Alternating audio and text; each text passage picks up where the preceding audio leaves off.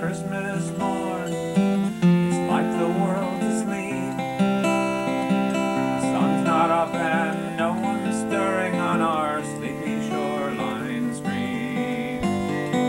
I'm awestruck by the quilt.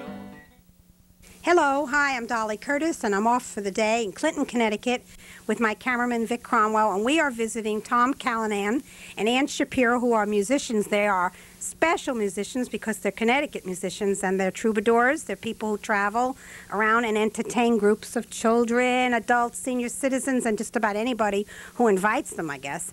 And I was lucky enough to be entertained by these two wonderful musicians in Easton and have come and asked them if they wouldn't share with you today. So I thought before we start, Tom, maybe you could tell the audience a little bit about what you specialize in, and tell them a little bit about the fact you were the state troubadour. Okay, Dolly. Yeah, I was the state troubadour selected back in 1991, first ever state troubadour. People say I've written more songs about Connecticut than anyone in history. I don't know if that's true, but I'll accept the moniker. Going to be playing on this song. This will be the Connecticut state song. Yankee Doodle goes back to Revolutionary War times. And I'll be playing a number of instruments on this tune, starting with a penny whistle, going to spoons, a dancing doll called a limberjack, and ending up with an Irish drum called a boron.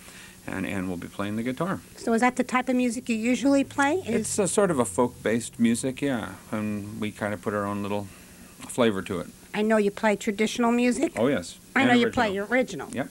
And we'll do an original song after that. Okay, so I'm going to let you do that. Everybody's going to enjoy this, and then we'll talk a little bit later. Okay, Dolly.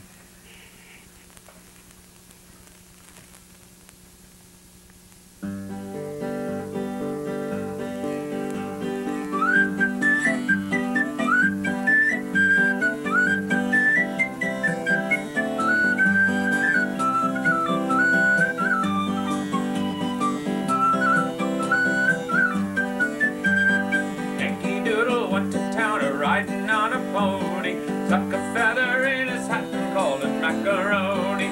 Yankee Doodle, keep it up, Yankee Doodle dandy. Mind the music and the step, and with the girls be handy. Father and I went down to camp along with Captain Good, and there we saw the men and boys as thick as hasty pudding. Yankee Doodle, keep it up, Yankee Doodle dandy. Mind the music and the step, and with the girls be handy. There was Captain Washington upon a strapping stallion, giving orders to his men. There must have been a million.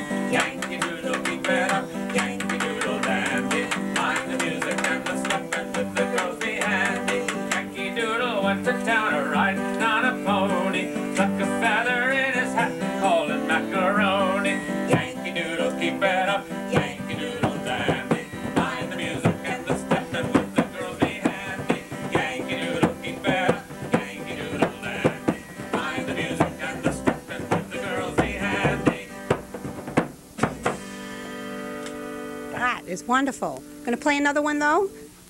Yeah, absolutely. And that shows you a little bit of improvisation there, because my drumstick dropped in the middle of that tune, and I had to play with my bare hand on the drums. So, just to show you, those of you who think that when your drumstick goes down, you're dead, you're not. Looks to me like you know what you're doing, and you've done this a lot before. Well, one time I had the drumstick flew out of my hand in a live show, and it went flying into a bush, and I had to end up playing with my bare hands. So. You learn to improvise. So what are you going to do now? I'm going to do a song I wrote called Connecticut is More Than Just a Corridor. It's a song I wrote back in 1988, which led to my being named the official state troubadour.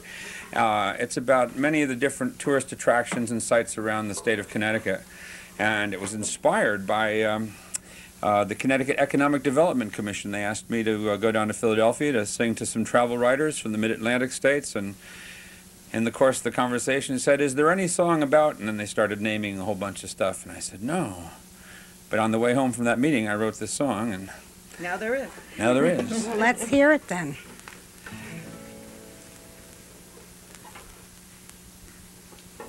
Little educational, too.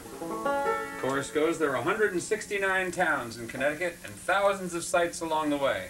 So come and get acquainted with the Constitution State in Connecticut. There's nothing far away. There are 169 towns in Connecticut and thousands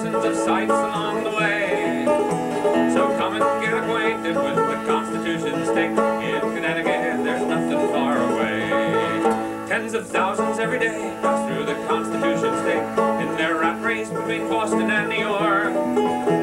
To them it's just 200 miles of winding highway snake, or the trains along the Northeast Corridor.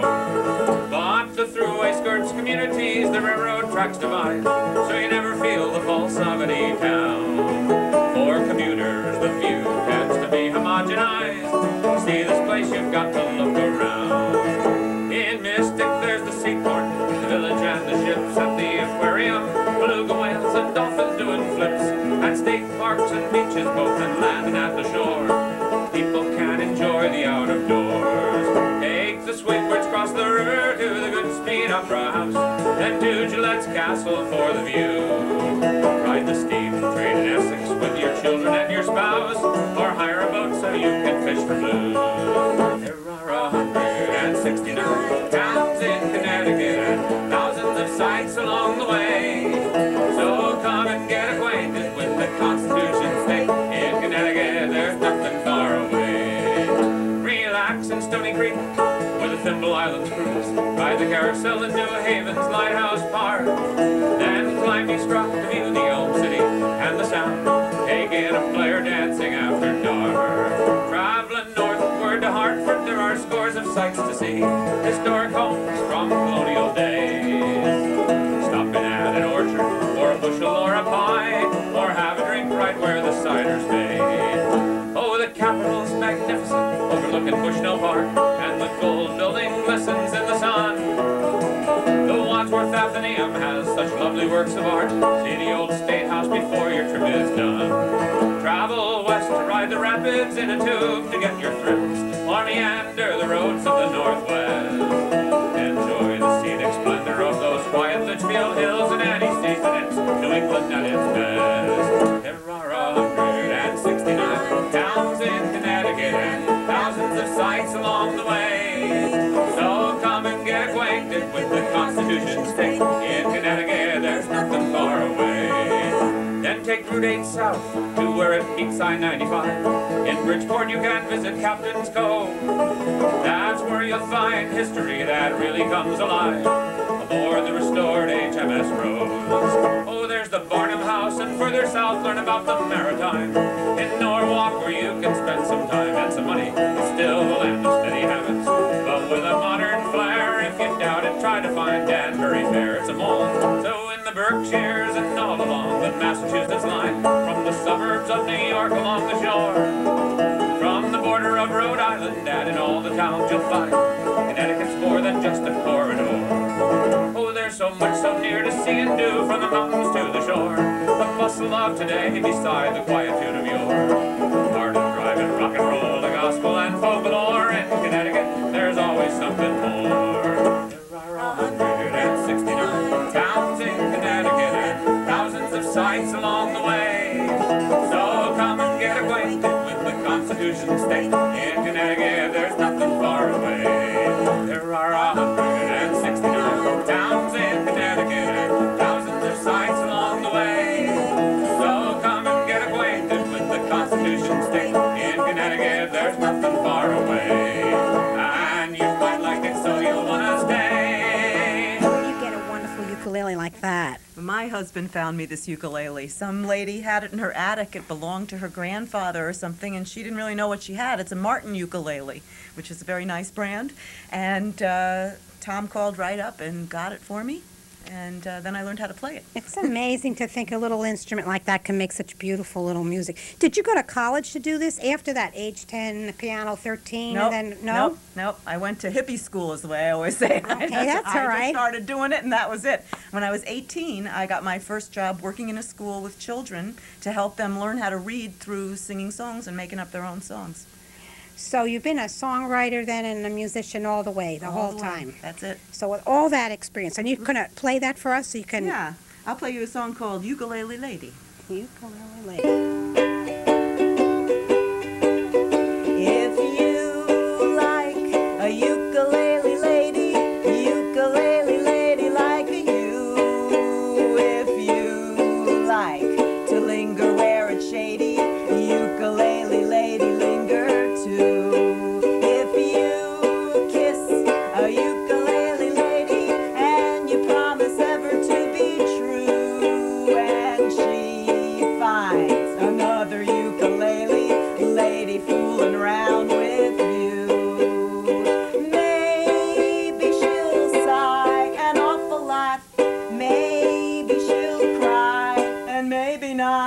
maybe she'll find somebody else by and by and by to sing to. When it's cool and shady, when it's really wicky wacky woo. If you like a ukulele lady like you. Back in 1968, I acquired a 4-foot stop sign. It was the biggest stop sign I'd ever seen. I was proud to call it mine. I hung it up in my college apartment as a conversation piece. And when I lit out for the outside world, you know, it came along with me.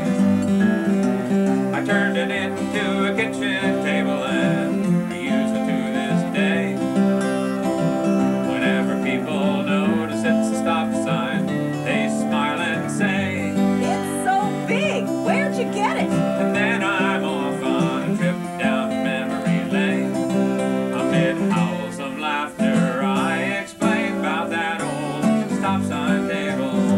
Conducted high finance with just ladies around that old stop sign table. With the legs that are made from 2x4s, stainless steel braces that my daddy forged. Talking life and death, settling family squabbles around that old stop sign table. Since I took it inside, you know it gave me good vibes, and I'll keep it as long as I'm able. It's seen us through the happy times, it's seen us through the tears, through spills and chills and meetings with builders and financiers.